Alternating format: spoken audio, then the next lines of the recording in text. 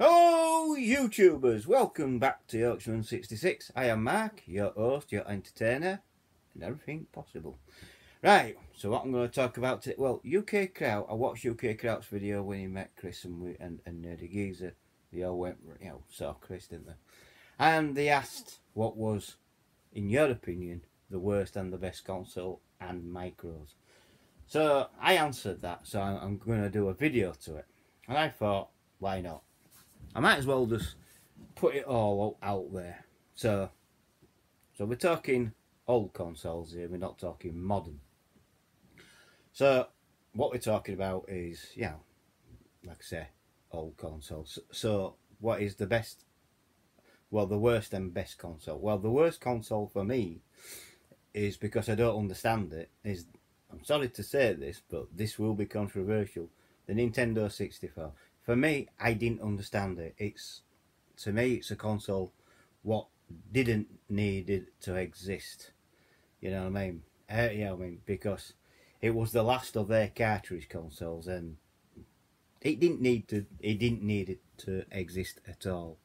I just don't understand it. I just don't get it. And on that particular thing, what I don't get, don't get me wrong, I have had one, and I know what they perform like. Some games look awesome, and they really do. And the GoldenEye was the best GoldenEye at that particular time. It was the best Bond game at that particular time. Obviously, games have moved on, and there's a better Bond out now. But GoldenEye was the gold standard for that game. You know what I mean? And it was good, I must admit.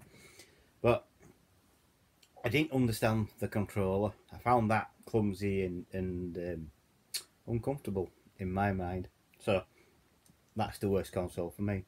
The best console of all time for me is Sega Dreamcast, which it has a very good plus point. The shape of it, I like the shape. It's futuristic. If they had that shape out today, it won't look out of place. Looks like somewhat out of Star Trek and something like that. Also, it's the first console to go online with dial-up and things like that. You know what I mean? So that's that. And also, I found it was different. It was aiming at a different audience and things like that. I liked it. I really did like, well, I do like the Dreamcast and things like that. And the best game to play on it was Nomad Soul. It's the best ever game. In my book, it's the best game for the Dreamcast. You know what I mean? But that's only my opinion, obviously. So the Dreamcast is my best console of all time. What is the worst micro? Now, when they're on about micros, we're on about home computers, obviously. So the worst microcomputer. Which was the worst? Well, it's got to be, hasn't it? It's got to be the Spectrum ZX48. That was the worst. That is the lowest of the low, in my opinion. You know what I mean? And the only reason why I didn't like it is because of the rubber keys, and also it didn't come with a data recorder. You had to get your own recorder and set your own volume, which were very frustrating. I've had one. I've operated one, and I found it very frustrating, especially with keys and it's all this rubber. They want proper keys, you know what I mean? So yeah, that's the worst micro in my mind. The best micro, what I had. Now, this were a toss-up between the Amiga 500 and the Commodore 64. But I'm going with the Commodore 64 for being the best micro of all time, is because that was my first microcomputer. It was my very first one what I played games on. And like everyone else says, there's always a game what you'll find on there what you want to play, and that was correct.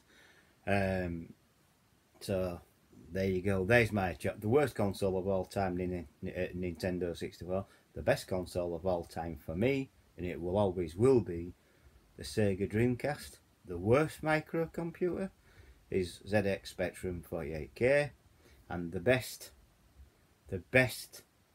microcomputer of all time, Commodore 64, because it were a proper keyboard, it had proper keys, and it had its own data recorder, and there were lots and lots of games. But that was the very first one I ever had. That's what started me on gaming, basically.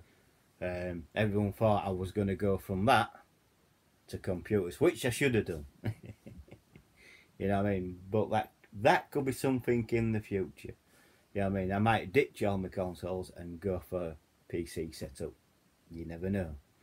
But yeah, that's my opinion. So what do you think? Put it out to you. So any comments in below?